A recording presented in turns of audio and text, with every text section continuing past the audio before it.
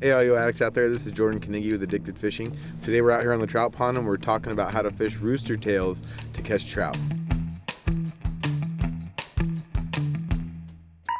What's very important when you're fishing these rooster tails is that you use a snap swivel on your line, and what that does is it keeps your line from spinning with the spinner blade and creating a big mess and a big tangled mess of your monofilament line as you're reeling that in each time. So this barrel swivel, this is a size 6. This is one of my favorite for the trout, the little gold one. It allows a little bit of flash and it kind of attracts those trout as well. So what we're going to do here is tie a typical clinch knot here onto the swivel. We'll do our 7 wraps.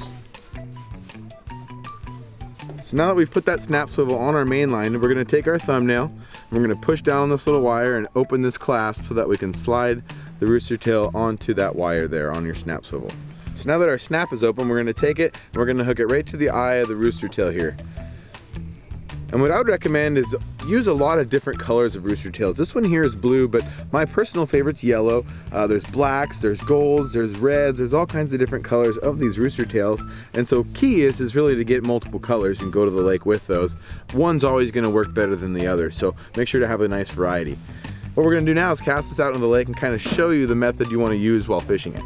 So, we've got our rooster tail here. You can see as I pull it through the water, the blade spins very easily. You really don't have to reel too fast to get that blade to spin. The key is to know the depth of where you're fishing and reel as fast as you need to just to stay off the bottom. You want that spinner to be coming in about 5 to 10 feet off the bottom and allow those trout to swim after it and bite it. So what we're gonna do here, we're gonna cast as far as we can because that's what we do when we trout fish. We're gonna let that sink. It's about 10-15 feet here, so I'm gonna let that sink for about 5 seconds or so, and you can watch your line fall into the water column as it starts getting deeper and deeper. And after it falls for about 5 seconds, I'm gonna point my rod tip right at the rooster tail and I'm gonna reel nice and slow, just enough to get that spinner blade spinning. And what'll happen is in between here and there, you'll be reeling along and all of a sudden a big old feisty trout will just come slam this thing, and the rest is history. And you just reel it in and enjoy your winnings. All right, everybody, I hope that helped you guys learn a little bit about how to fish with these rooster tails for these stock trout. It's one of my very favorite ways, one of the most effective ways to catch these stalker trout, and whether it be a lake, a river, or a pond.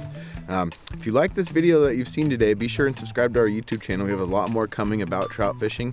Be sure to share this, be sure to like this video, and we'll see you guys out there.